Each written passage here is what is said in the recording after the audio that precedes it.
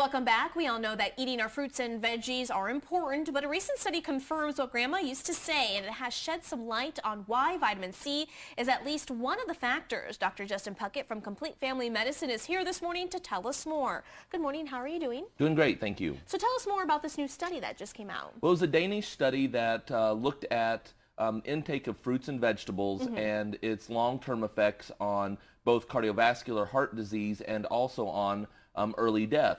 And they found in those Danish people who ate lots of fruits and vegetables, had that as a predominant part of their diet, that one, their vitamin C blood levels were higher, and two, they had a 15% reduction in overall heart issues and a 20% reduction in early death. And so that study got quite a bit of press, and so there's been lots of questions about, should I be supplementing my vitamin C? How do I get my vitamin C? And so it's kind of given us that focus back towards fruits and vegetables again. Now, is there any level of vitamin C that is too high for you? Well, we don't think that there's really a too high of a level that's gonna cause any major problems. But once you get into the higher doses, even more than 500 milligrams a day, you can start to get some GI upset, some belly ache, some nausea, some diarrhea, mostly from the osmotic effect of the extra vitamin C. So you want to be careful and not get too much. And I just don't ever want to spend any money on a supplement that I'm just going to, be not absorbing or peeing out.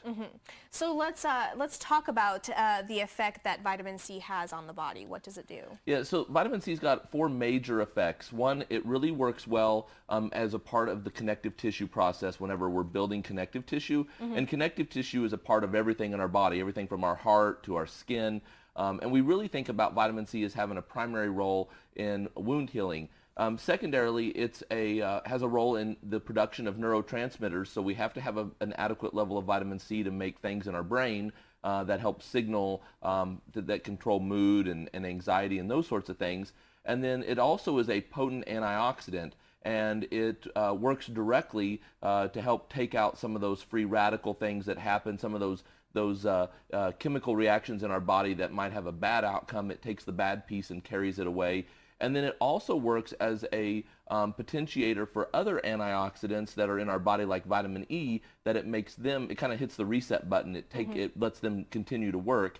And then lastly, it's got a big role in immune system. And so we often hear about vitamin C in the wintertime to keep from getting a cold, and it's a part of some of the airborne supplements and that sort of a thing. So those are the primary roles of vitamin C. And of course, when you just said that about colds and in the wintertime, you always think, like orange juice. Are there any other foods out there that are rich in vitamin C that we should be including in our diet? Yeah, the two big ones are actually red peppers and green peppers. They have your daily allowance in just a half a cup of those raw or cooked. So using some, not the hot peppers, just red or green bell peppers. Also, broccoli has a large amount. And then, of course, some of the fruit, the oranges, orange juice, grapefruit juice, kiwi fruit, all of those have 50 or more milligrams of vitamin C in a half of a cup or a serving of those items of fruit. So, and our daily allowance for adults ought to be probably around 100 to 150 is the recommended daily allowance. If you feel like you need a supplement, you've got wounds, or you seem to get sick a lot, you might want to be somewhere between 300 and 500 as an adult. And then, interestingly enough, smokers need about 35% more vitamin C in order to reach those same blood levels. They just don't absorb it as well in their stomach. Interesting. All right. Now, how does this new study with vitamin C have changed your dinner menu at home? Well, I think that it really needs to, there's a couple things. One, the study that did show higher levels of vitamin C in the blood, but all the people were getting that from fruits and vegetables. And when you're increasing your intake in fruits and vegetables, you're increasing your fiber, you're increasing lots of other vitamins and minerals, and even the macronutrients. And so, to me, I think that it really just encourages us to refocus on whole foods. We need to be incorporating in as much good veggies as possible. And then I get a little bit leery about the fruits. I mean, fruits can be okay, but in excess, you get a lot of sugar. And that sugar that comes with those fruits, especially the fruit juices, can be counterproductive. So if you're going to have an orange juice, I always recommend adding a little bit of a fiber supplementation, because that helps counter the sugar that's in there.